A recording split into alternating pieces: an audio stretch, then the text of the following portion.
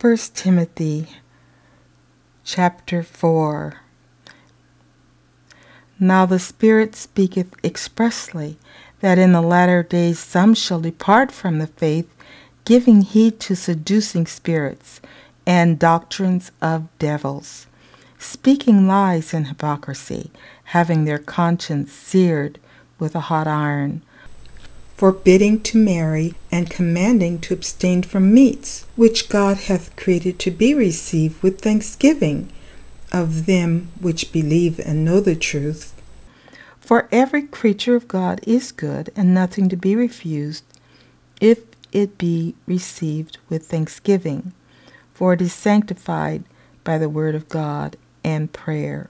If thou put the brethren in remembrance of these things, thou shalt be a good minister of Jesus Christ, nourished up in the words of faith and of good doctrine, whereunto thou hast attained.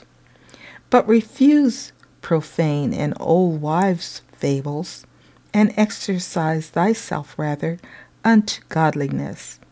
For bodily exercise profiteth little, but godliness is profitable unto all things, having promise of the life that now is, and of that which is to come. This is a faithful saying, and worthy of all acceptation. For therefore we both labor and suffer reproach, because we trust in the living God, who is the Savior of all men, especially of those that believe. These things command and teach.